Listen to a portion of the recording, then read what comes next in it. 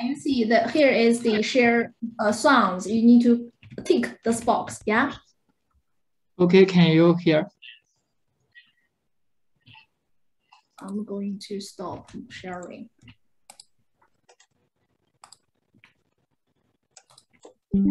Simulation. Yes. Yeah, we can, yes. Yes, yeah. Can you hear? Yes, can you start from the beginning? Yeah, please restart. It includes 4 parts. As we know, the styrene rubble is the main component of these tires. There are about 1 billion with tires produced in the world every year, and a large number of waste tires are landfilled and abandoned. Landfill could pollute the groundwater, destroy the vegetation occupying land resource, and abandon can even cause fires, disseminate infection, and occupation of land resource. Also, there are many waste tires are recycled. Recycling methods include retreating, reclaiming, pyrolysis, and gasification. Retreating and reclaiming can recycle so many waste tires. Pyrolysis and gasification are high cost and low yield. Hydrothermal gasification is a promising method to recycle waste tires. Hydrothermal gasification use subcritical water or supercritical water as gasification medium, which can improve hydrogen yield, and it is lower cost. Oxidants are usually added in hydrothermal gasification. RAN-ETL found the addition of oxidant can improve the degradation efficiency of organic and can improve hydrogen yields. One ETL found the addition of hydrogen peroxide can improve the degradation of benzene rings. But few studies are available on styrene rubble in hydrothermal gasification. So we use the reactive force field, molecular dynamics, and chemical equilibrium analysis the styrene rubble in hydrothermal gasification to provide theoretical guide for increasing the reaction rate, obtaining specific gaseous products, and supercritical water oxidation. Reactive force field molecular dynamics introduce both orders basis on classical molecular dynamics. It includes these terms. And the reactive force field molecular simulation details include energy minimization, NVT example, and the temperature is controlled by North-Hoover set. And then we use density function theory to calculate reactions energy barriers by this equation. It is contribute to the density function theory can calculate it is contribute to Hong-Bong-Hong theorem and chaos equation. In the research process, styrene rubble molecular and reaction system are built in Material Studio, and radial distribution function RDF of water molecular can estimate estimate the simulation temperature, the real temperature corresponding to the simulation. Then we use Fexage to perform chemical equilibrium simulation by Gibbs minimization principle.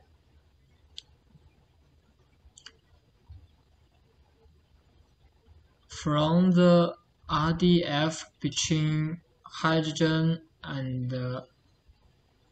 atoms and oxygen atoms, we determine the water density in simulation, and then we use the corresponding temperature to fit these equations.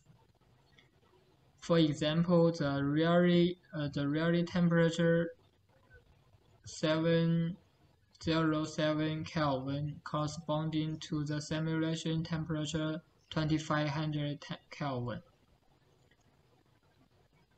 From the reactive force field simulation results, we came to the conclusion that styrene rubble molecule is initially cleaved into a large number of butadiene and styrene monomers, and the monomers then deeply cleaved. So the process can be divided two steps. The snapshot guarantees the results. We observe three typical degradation process of styrene monomers, and calculate this reaction energy barrier of these phases, and found the reaction energy barrier of phase 1 and phase 2 is much lower than phase 3. So we come to the conclusion that hydrogen abstraction reaction like this. Hydrogen abstraction reaction that oxygen oxide radicals capture hydrogen atom from the vinyl group of styrene is critical to crack styrene monomers. Then we studied the various oxidants on styrene rubble in hydrothermal gasification, and calculate the oxidant convert into oxygen hydrogen oxide radicals, the reaction energy barrier. We come to the conclusion that addition of oxidant help for the degradation of styrene monomers, and hydrogen oxide easy to convert into hydrogen radicals than oxygen and water. So it is better to addition in hydrothermal gasification. Then we study the addition effect of various oxidants on hydrogen yield. We come to the conclusion that addition of oxidant could promote hydrogen yield, and influence factor are residence time, reaction temperature, oxygen equivalent ratio. Then we study the effect of values of ER, and come to the conclusion that 0.1 ER help for hydrogen yield at 2500 Kelvin. and the high temperature short the time of improving hydrogen yield. The increasing of degradation efficiency of styrene butadiene rubble is increasing with lifting of yield. Then we perform chemical equilibrium analysis of E. We study the effect of ER with by chemical equilibrium and simulation, and come to the conclusion that optimal ER for hydrogen yield is 0.4 between 315 to 600 centigrade, and methane yield decrease and carbon dioxide increases with lifting yield.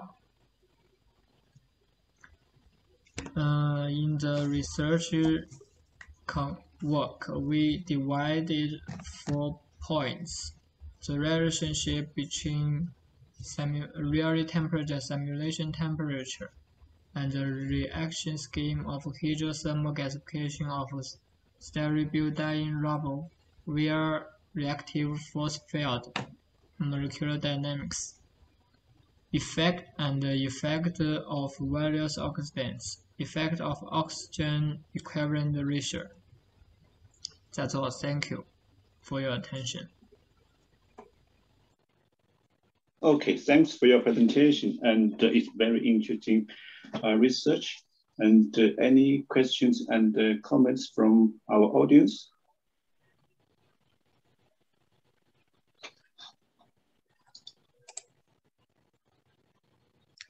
Yes, I do have a quick question.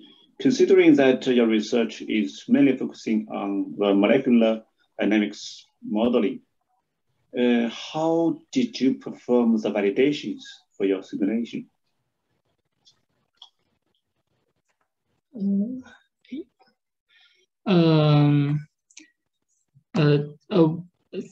have read many research papers and find some similar results, because the model is difficult to detect radicals in hydrothermal gasification reactor with high temperature and pressure. So it is very difficult to prove simulation results with instrumentation.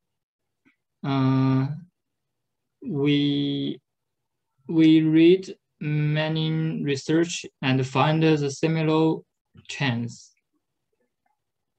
Sorry. Okay, good. And did you find any experimental data for this topic in the literature? I mean, then you can borrow this experimental data to compare to your result, and that's a kind of like validation. Because hydrothermal gasification of tire is very rarely. But we find some data about biomass in hydrothermal gasification, and we find the chain of oxidants addition is better to improve hydrogen yields. Okay, that's a good try. Yes, my suggestion is that when you try to validate the result with the biomass, the question is you need to be careful about the difference between like the properties of different content in your research. Just to be careful about this. Yes, thank you very much. And because of the time limitations, so we have to move to next speaker. Thanks. Can you please stop sharing your screen? Thank you. No problem. Thank you, Charles.